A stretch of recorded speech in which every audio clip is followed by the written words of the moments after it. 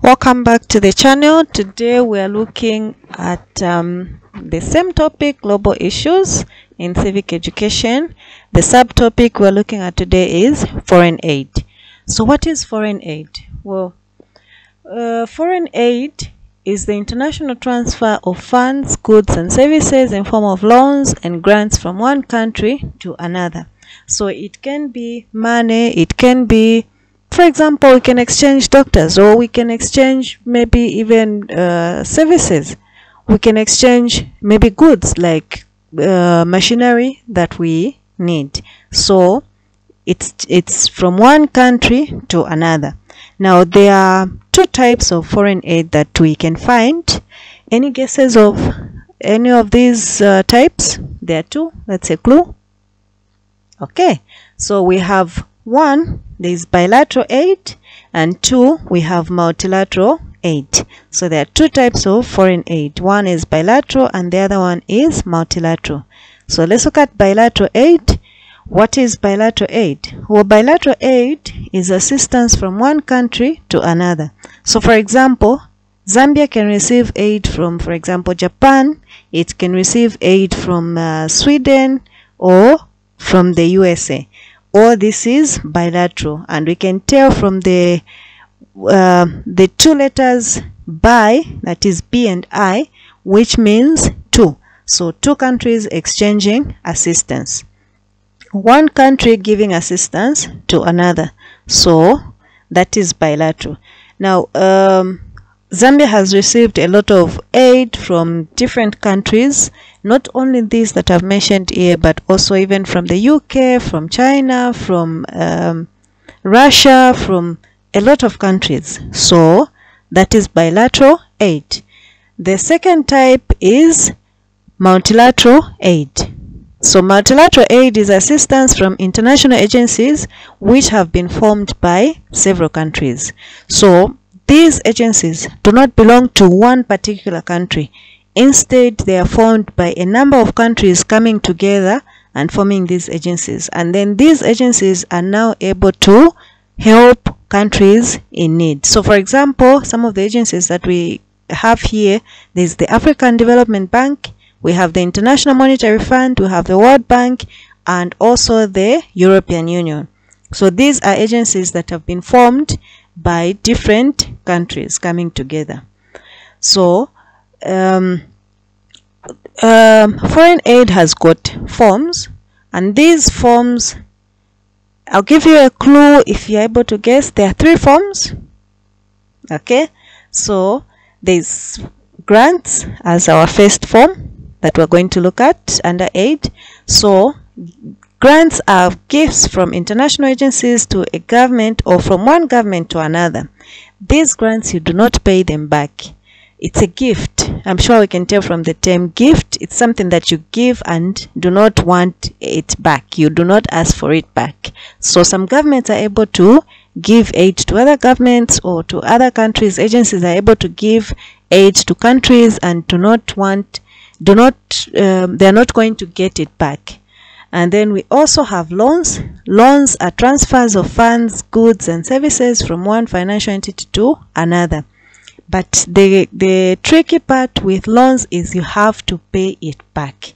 And usually it comes with interest. It can be high interest or low interest. This brings us to the two forms of loans that we can find. One, it's a hard loan, which is a loan that you give with a very high interest. So if a country gets a loan, a hard loan, they have to pay back with a high interest rate. And then we have a soft loan, which is a low rate loan that you get, and the country that gets this loan pays with a low interest rate. And the third form of aid is tied aid. Now tied aid can be a loan or a grant, but it comes with strings or conditions attached to it. So it can be, for example,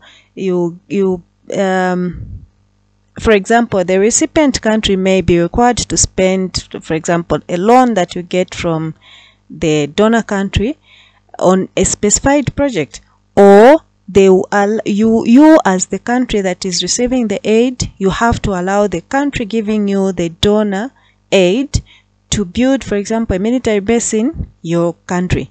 So that is an example that we can give. There are a lot of other examples that we can give. Others may demand that you give us some portion of land. Others may demand different things.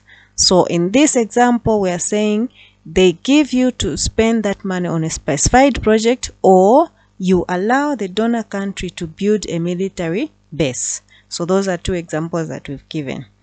Now, when we look at foreign aid, there has been debate about foreign aid. Others have said it's good, others have said it's bad. I don't know what you think, but each of us have got their own opinion. I think it's not all bad. It's good and it's bad also. So let's look at the arguments for those that are supporting foreign aid. So others have said it provides foreign capital that we need to supplement our local investment resources. So if we don't have enough resources to invest, we need to borrow from people that are able to afford to give us. The second point is that it provides more foreign exchange if the loan or the grant is invested in a project which is going to give capital goods. So if it produces, it's going to give us enough foreign exchange for our country to benefit. The third point is that it provides new technology and skills. Excuse me. It provides new technologies and skills which the local people can later acquire by means of training. So when they bring that new technology, they are going to teach our people on how to use those equipments. They are going to give skills to the local people. And when they learn, they are going to benefit, because that also will be used in later years or later times when that is needed. The fourth point is that it gives foreign aid which alleviates famine in case of a natural disaster. For example, if there are floods or droughts or even earthquakes.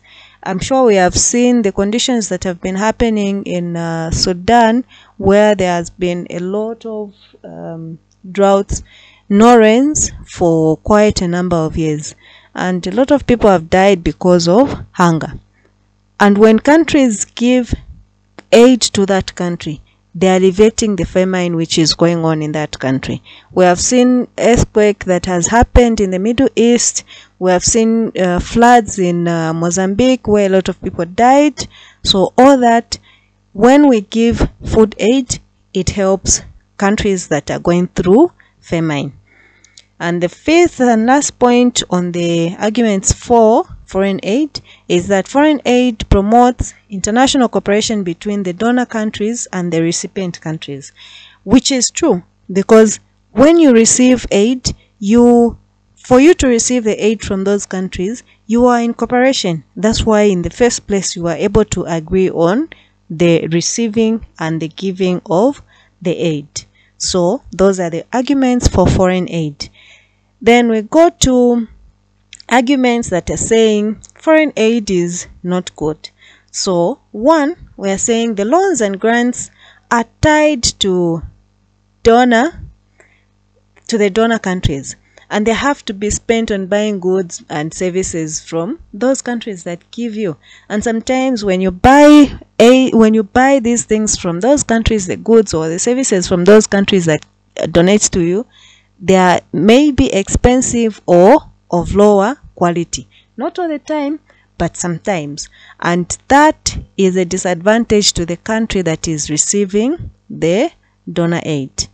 And the second point is that the loans and grants, these, you find that sometimes when they give you the aid, it is tied to projects, and you can only spend it by the project that has been agreed upon with the donor country. So this undermines the economic and political independence of the recipient country. I think that's very true also. So the third point is that the profits from these foreign investments are usually externalized, and we rarely invest them back into the country which is receiving the aid. So it goes to those countries and rarely coming back at home where the money was to be spent. The fourth is loans that are repaid with interest. So you find that the larger the loan, the larger the debt service burden. You suffer a huge debt service burden. You have to pay back every month, every year, lots of money. And it worsens the debt burden, especially for third world countries like Zambia. The rich countries become richer and the poor countries become poorer. I think this statement, a lot of people agree with this one. Why? Because as you service that debt, you find yourself failing to give reasonable salaries to your workers, giving to the civil servants, or even just improving the living standards of the people in your country. So that is the fourth point. We have the fifth point, which is saying foreign aid promotes the dependent syndrome in the recipient country. So we receive this aid, as good as we think it is, sometimes it makes us people who depend on the countries where we get the aid from, and without which we always feel like we are not going to survive without that aid. The sixth point is recipient countries may be forced to support the donor country in foreign policy to receive aid. So sometimes they'll give a condition to say you have to support us. Sometimes they don't even give you that condition, but you feel you are obliged to support that donor country. So in that way, it's not a good thing. And lastly, the technical assistance that we receive is not always something that is appropriate or beneficial to our needs. And we may be required to import expensive machinery from the countries that are donating to us. So we are at a disadvantage if that happens. So those are the arguments that we find against foreign aid. I'm sure we have a lot more disadvantages or advantages of foreign aid. We can put them in the comments and we'll go over them as we go through this. So the next topic that we're going to look at is international, not the topic, the subtopic. It's international trade and the World Bank. So thank you for being with me. I'll see you next time.